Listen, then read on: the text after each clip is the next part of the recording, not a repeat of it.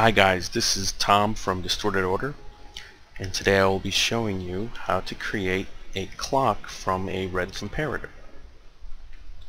First thing I'm going to do is just lay a comparator down, and as you can see that there's 4 sides to this device.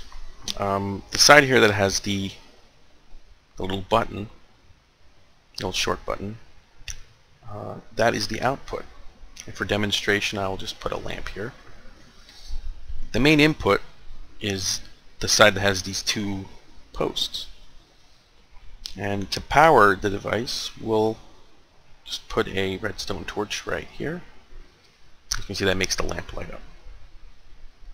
Now to turn this into a clock, we're going to be using feedback to create a loop that will cause this to oscillate and turn on and off.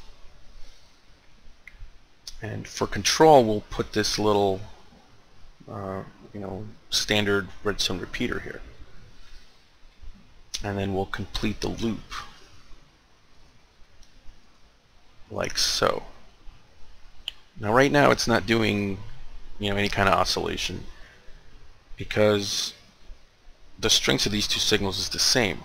If we put it into subtractive mode, it'll subtract this signal from this signal, and then we'll get 0, and that will turn it off. And when it's off, when this goes off, then this signal will pass through again, and then it'll just keep alternating, just like that.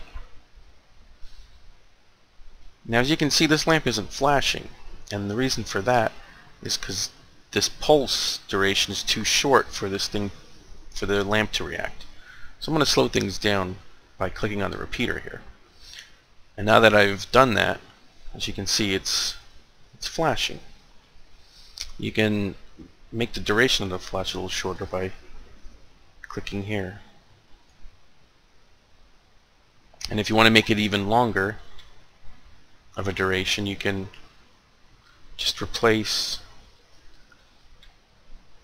that segment with another repeater and just extending the circuit.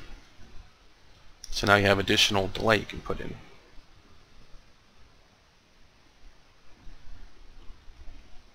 Well, that's it for the video. If you guys have any comments, you can just leave it in the YouTube comments below. And I guess I'll see you guys later.